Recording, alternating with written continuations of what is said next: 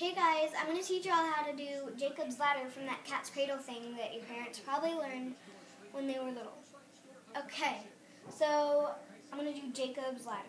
First of all, you're going to start out with the string on both your thumbs like this. And then you're going to hook your pinkies basically to, under the strings that are farthest from you.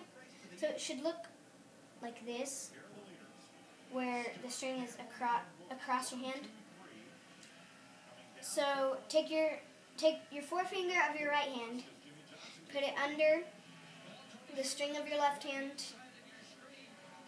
and then vice versa. So it should look kind of like this. So then after that, you're going to drop the loops from your thumbs, not dropping any other loops. So it should look like an X, basically. Now, you are going to put both your thumbs under the string farthest from you. Sorry, this is a little tangled. It might not show up right there. But don't hook any other strings onto your thumbs. You should only end up with one string on your thumb, so it should look kind of like this, if you do it right anyways.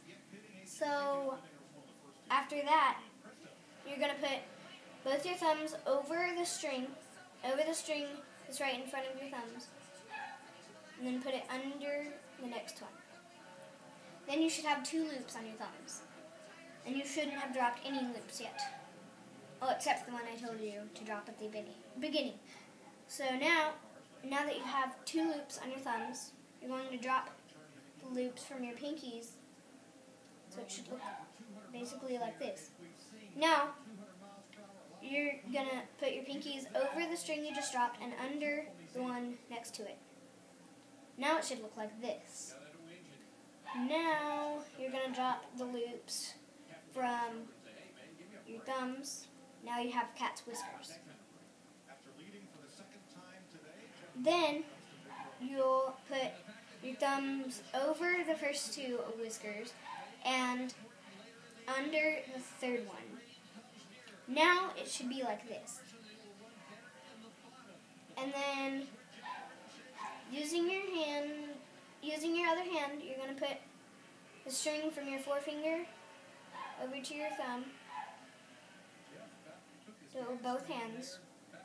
And try not to drop any strings. So it should basically look like this. Now, again, you're going to take the bottom string from your thumb, which is this one, take it off with both hands.